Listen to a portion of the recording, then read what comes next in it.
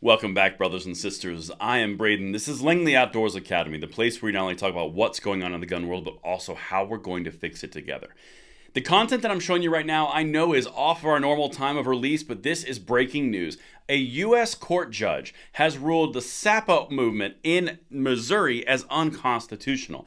This has ramifications across the board. Everything's going to be linked if you want to find out more, and I cannot wait to hear what you guys think about this one and send this one out because this is big, beyond just our gun rights.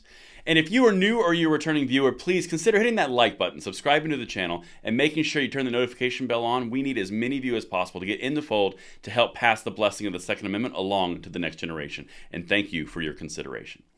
Now, the content today is brought to you by SDI, and I know a lot of you out there like to upgrade and modify your own guns. And if you're looking to turn a hobby into a career, Sonoran Desert Institute can help. Their online programs cover everything from ballistics, online armoring, woodworking finishes, shooting sports management, and more, plus all the tools and materials are shipped directly to your door.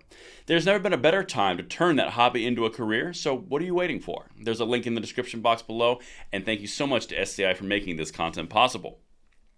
But my brothers and sisters, as I mentioned in the introduction, this is something that I have to rush out because it came out about 35 minutes ago as of the filming of this video. So what we're talking about is the Second Amendment Protection Act, or Preservation Act. This is the Missouri law that basically said federal laws are nullified inside the state limits of Missouri, and if a state representative from law enforcement works with a federal representative, there's a tremendous fine, and it basically discourages any type of federal gun law from infringing against Missourians. That's the important piece. That's the whole thing. This is essentially a sanctuary state for the Second Amendment. That's important, the sanctuary state section for immigration. We're going to come to that in a second, but gun rights may have just given the immigration movement the strongest boost they ever could have gotten. Check this out. U.S. judge rules Missouri state gun law unconstitutional. So for the gun rights activists in Missouri, this is a loss on its face.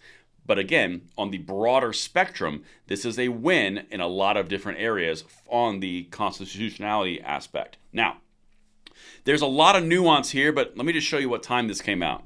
This came out on 12:03 p.m. Eastern Time. That's within an hour of the filming of this video. Washington, Reuters. A federal judge on Tuesday ruled that a Missouri state law which aimed to invalidate many federal gun regulations is unconstitutional, handing the U.S. Justice Department a victory in its bid to get the new law invalidated. Now, take this in a different light, okay? If you've got immigration over here in all sorts of sanctuary cities and states, this applies to them as well. That's awkward.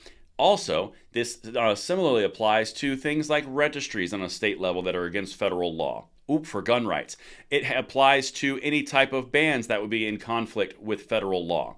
This is a really big deal beyond just the fact that the SAPA has been ruled unconstitutional. This has ramifications in gun rights in blue cities and states.